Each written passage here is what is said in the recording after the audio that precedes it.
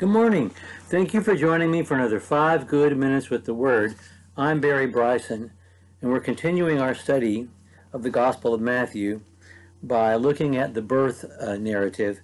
Matthew chapter 1. We're going to begin reading with verse 18, and we're going to read through verse 25. Now the birth of Jesus Christ was as follows. When his mother Mary had been betrothed to Joseph, before they came together, she was found to be with child by the Holy Spirit. And Joseph, her husband, being a righteous man, and not wanting to disgrace her, desired to put her away secretly. But when he had considered this, behold, an angel of the Lord appeared to him in a dream, saying, Joseph, son of David, do not be afraid to take Mary as your wife, for that which has been conceived in her is of the Holy Spirit. And she will bear a son, and you shall call his name Jesus, for it is he who will save his people from their sins. Now all this took place, that what was spoken by the Lord through the prophet might be fulfilled, saying, Behold, a virgin shall be with child, and shall bear a son, and they shall call his name Emmanuel, which translated means God with us. That's from Isaiah chapter 7, verse 14. Joseph arose from his sleep, and did as the angel of the Lord commanded him, and took her as his wife, and kept her a virgin until she gave birth to a son, and he called his name Jesus.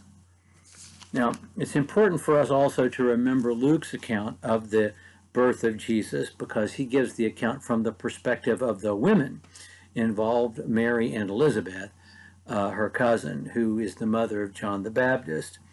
And we understand from Luke's gospel that Mary in Aramaic, who was betrothed to Joseph, went to visit her cousin far away, stayed there for several months, and came back pregnant. And that's the place Joseph finds himself in as we begin reading. The birth of Jesus Christ. From the very beginning, the very first verse, Matthew's going to refer to Jesus as Jesus Christ, Jesus, Yeshua Messiah.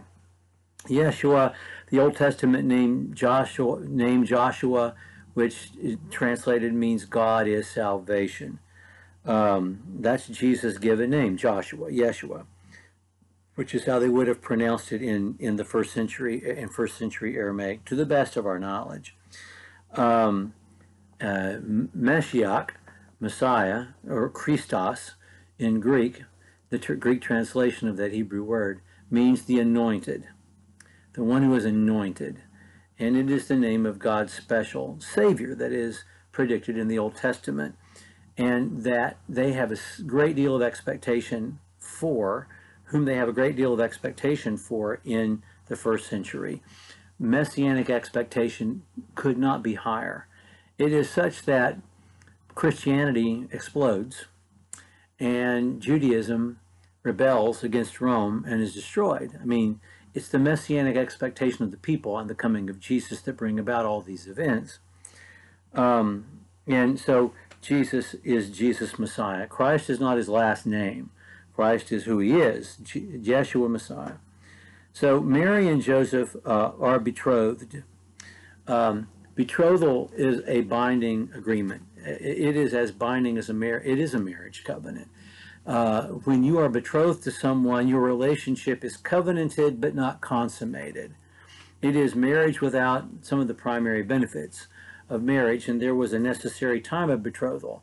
Girls were usually betrothed between the ages of 14 and 16, sometimes as early as 12. But 17 would be considered late to be betrothed. Girls were not married until they were 16 or 17 years old, maybe 15, but that's the best information we have from the first century. Men married later, probably around the age of 27, 28, 29, 30. 30 seems to be the date at which a man was considered fully mature. But he would have been a bit older than her. But that was their culture. that's what that's what they were used to. So he would have been of a different generation, really, but in their culture, he was a primary marriageable age, a man in his late 20s, maybe 30, and she was a young woman of marital age, 14, 15, 16 years old. So she goes away, she comes back pregnant. Joseph, that's what he knows.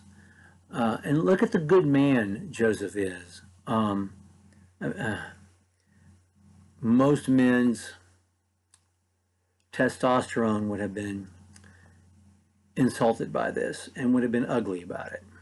I mean, let's just face it.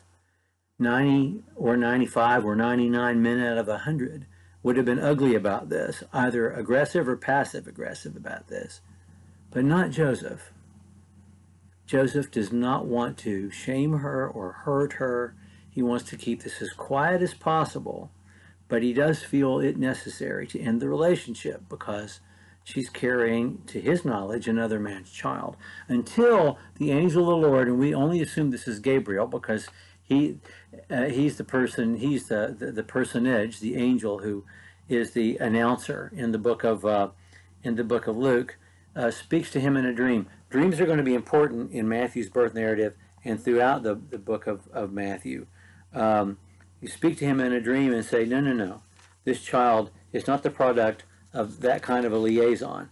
This child is created the way the universe was created, created by the Holy Spirit. So go ahead and marry her. So he does, and he does not consummate their marriage until after Jesus is born, and then he and Mary have several children together, who are the brothers and sisters of Jesus. And this is, again, a fulfillment of prophecy. Fulfillment of the prophecy that we have in Isaiah chapter 7, verse 14, a virgin will bear a child. The word Alma in the Old Testament, many commentators will like to argue that that's not really the word for virgin, it's the word for young maiden. And yet the word assumes virginity in the way the word police officer assumes you're a human being. You know, if I say police officer, you don't have to ask, well, is it a human being or a monkey? And if you say that Hebrew word, you don't have to ask if they're a virgin because it is assumed in the word. Jesus' birth is the fulfillment of that prophecy. We could spend some time going back to Isaiah and talking about dual fulfillment of Old Testament prophecies, but I don't know that necessarily has to be part of our conversation in our study of the Gospel of Matthew. Okay, so she gives birth to a son. They name him Jesus. This happens in Bethlehem, which we're going to read in the next verse, and we'll talk about that when we're together next time. Thank you for joining me for another 5 good minutes.